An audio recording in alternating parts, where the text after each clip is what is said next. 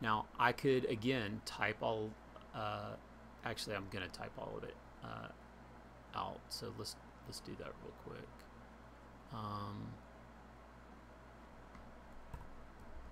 So we're going to create a new class, and we're going to call it Splash Handler, and we're going to use a new word called implements, and we'll talk about that in just a second.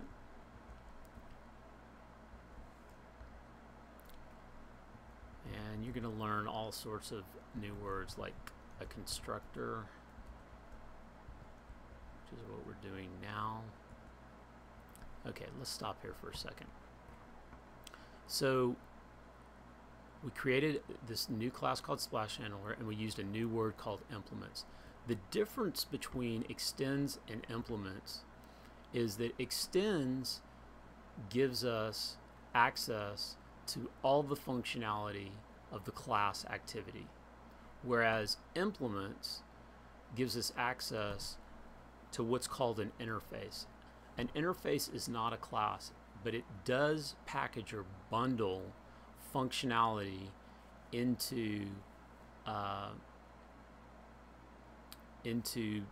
one place.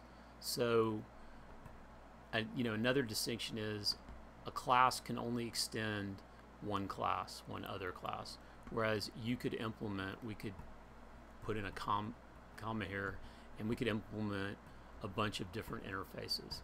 So we're going to implement this thing called runnable. We're not going to talk about what public void run is, but we are going to talk about this thing called start activity, and we're going to create a new intent,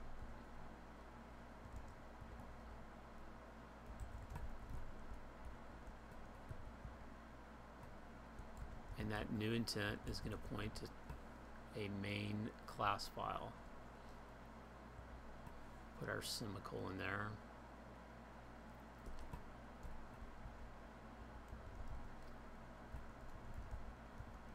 And this code that I'm writing here, just know that if we're reading through this, on create is going to show our splash screen. It's going to wait for 2 seconds, and then it's going to call Splash Handler, and Splash Handler is going to move us to our next activity, which is the main class.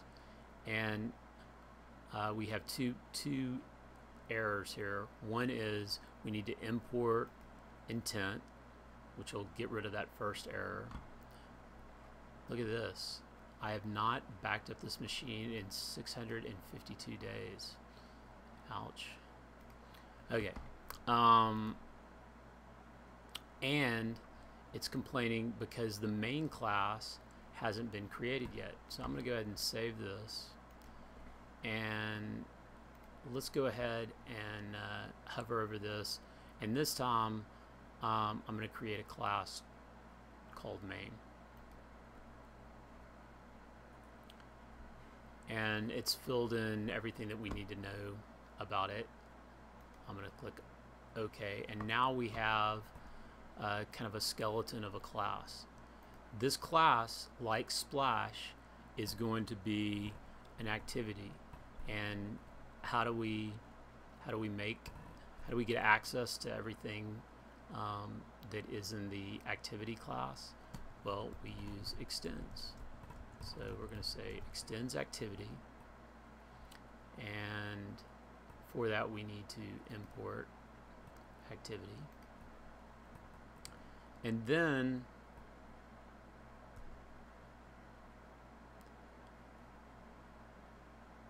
let's see if we just save it like this. Let's see what happens. And now let's go ahead and run the app, and okay, it's still up. Great. So now I'm going to go ahead and click that bug button. It's going to start the app again, and There's our splash, and up. We have a problem. Houston, we have a problem. So if we go into debug mode, this is another thing that we'll go into a lot. I'm going to actually step through this, and it's going to say activity not found. So we'll go back into our Java code, and what's happened here is, remember I said in the Android manifest file that we've got to keep all of our activities within this file. Well, we have a new activity, which is main, and that should not be confused with main here. The activity we have is splash, but we don't have the main activity. So let's go ahead and create that and see if that solves our problem. So I'm going to put in activity,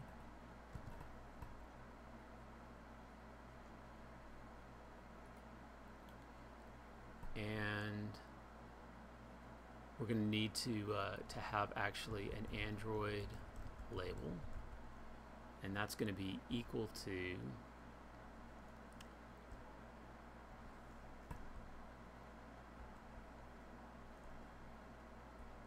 string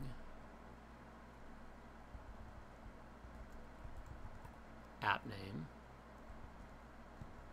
and we're going to say the name of it is equal to .main, which is pointing to our main.java file.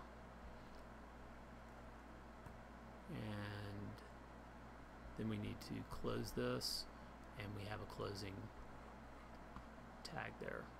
So let's go ahead and save that. Let's run it again and see what happens.